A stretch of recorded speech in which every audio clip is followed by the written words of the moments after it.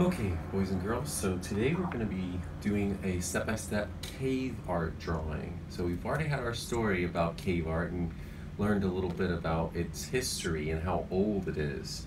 So there are many animals that are featured in cave art, animals such as horses and lions, cave lions as a matter of fact, cave bears, mammoths, and woolly rhinoceroses. Now, it's important to keep in mind when we're drawing today that all of the animals that people who made cave art uh, uh, painted are now extinct. They don't exist anymore. They existed tens of thousands of years ago.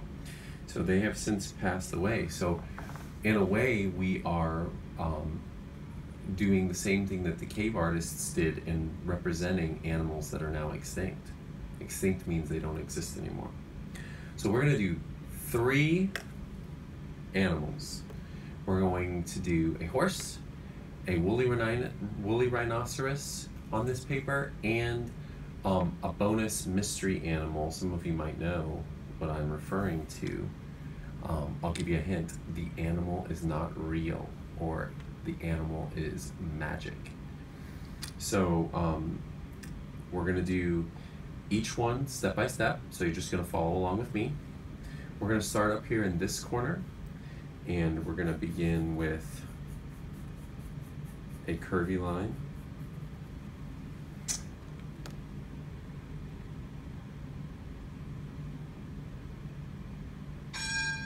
Draw that line.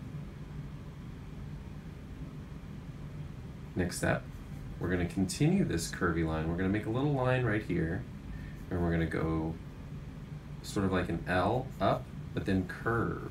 And you might be able to gather what this animal is now. If you guessed horse, nice job.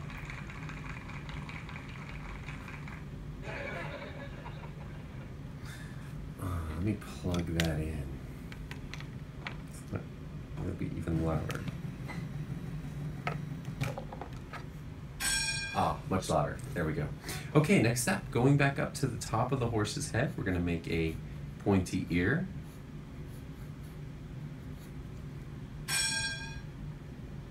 That shouldn't have taken quite that long, so we're also going to make the horse's eye. I like to make just sort of like a mark that's sort of like a triangle. It's like the horse looks like he's looking down. And then the nostril. So rapid fire here. We're going to try to finish all of these in one class sitting. So that's the face of the horse. Now up here, behind the... Make sure you're paying attention, boys and girls, and you're not talking between steps, because you might miss the steps. You don't want to miss the steps. Okay, so back here... Shh, quiet. Those booers are kind of rude, aren't they? We're going to make the mane.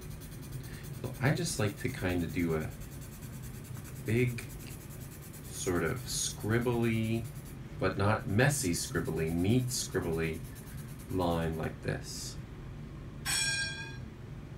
And then the next step is go ahead and make the bottom part of the neck. Now I like to also kind of shade this nice and darkly, but then let it fade out just like we did up here. So that's our horse. This horse is based on the panel of the horses from the Chavy Cave. Okay, next step.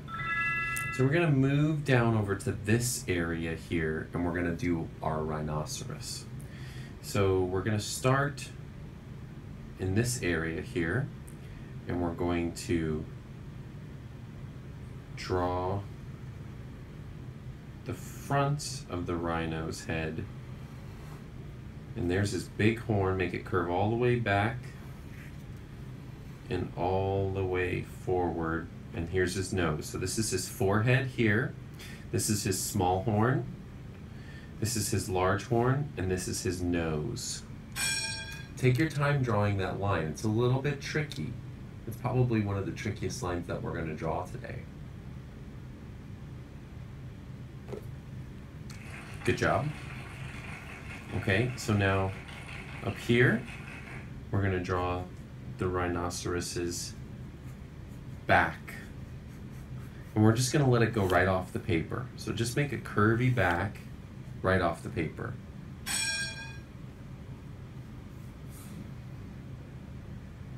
We're not gonna draw the entire rhino, just like we didn't draw the entire horse.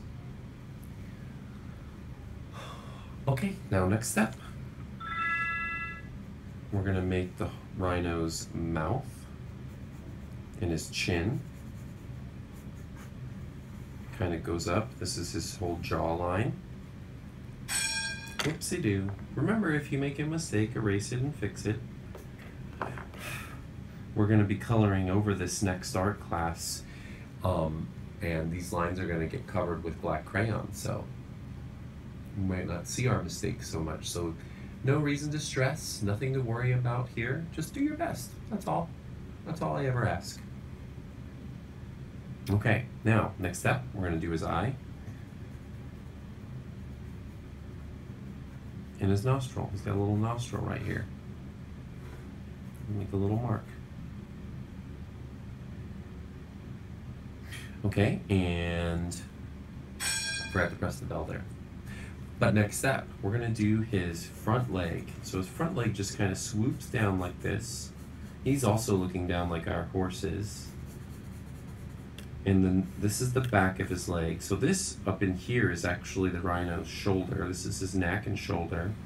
And then his belly, this rhino's been eating too many caveman cheeseburgers because he's got a big belly that just droops all the way down.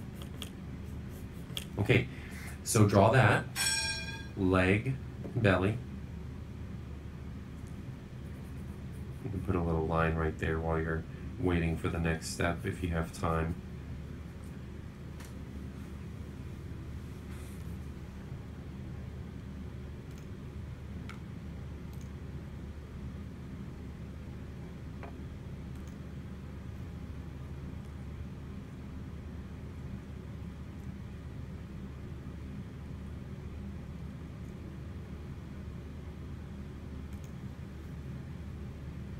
Okay, so last step on our woolly rhinoceroses here is to do his, now look how I'm holding his pencil, do his fur. I'm making that same line as I did up here, but instead I'm holding my pencil at an angle. So the woolly rhinos kind of had just this big tufts of fur on their back hanging down to keep their sides warm, because that's where they would lose the most body heat when it got cold out, was their middle of their body where their belly and chest was. You can also use your pencil, like, go ahead and draw that like this to do some shading. Shading is always nice. So maybe our horse here has some nice shadows going across the bottom of his neck, maybe even some across the bottom of his nose and chin, maybe up here a little bit. And what's nice about this shading is that when we go to color, the graphite that we use to shade will also mix with our color, and it'll make a shadow of the color, a shade of the color. Okay, one more creature. This one is our magical creature. So we're gonna go over here to this side of our paper, and we're just gonna make a sweep. Just a sweep. And remember, if you can't fit it, skip it. If you're running out of room, skip it. All right, so now what we're gonna do is we're gonna make this sort of curvy line coming down and around.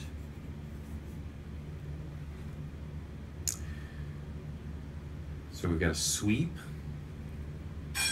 and we've got this curvy line. You'll see what this is going to be in just a moment. Okay, now coming back up to here, we're going to go down, just kind of like what we did here for the rhino. Just make a sweep, sweepy curve, and then another curve behind it. So that's going to be a leg. So, this is another kind of animal. And after you draw that, back here behind the leg,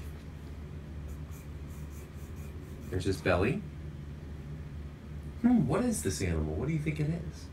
Bet you some of you might be able to figure it out. Okay, now, coming back up here, we're going to draw a line like this, and then a line like this. So there's his nose and mouth. You can shade the top of his nose in, and you can even make a little nostril there. Kind of looks like a cow to me. What do you think?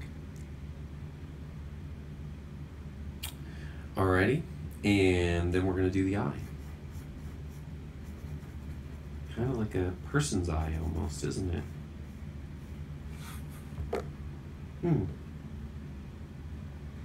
Bet you some of you know what this is. And then the last thing, we're going to make a horn. Maybe him and the rhino are having a fight. Maybe they're fighting. So this is the wizard beast of the Lascaux Cave. It's called the wizard beast, or sometimes it's called the beast of the shamans. Shamans were people who were kind of like priests, and they would dress up like animals and do dances and chant and all sorts of things. And scientists think that the ancient peoples believed that when they dressed up as the animals, it would make the animals more likely to be present when they would go on their hunts. So it was kind of like magic. All right, so that's our drawing. So I hope you enjoyed drawing that step by step. If there's any time left in class, if you want to add more animals, if you have space, you can. You could add another rhino or another wizard beast or some more horses. For instance, I could even draw another horse back here. Maybe this is the daddy horse and this is the mommy horse, or it could be the daughter horse, the son horse, who knows? Use your imagination, you know, like SpongeBob says, and fill in. You could even draw some little hunters. So maybe something like that. Use your imagination. Do a little bit of shading as well. All right, that's it. Bye-bye.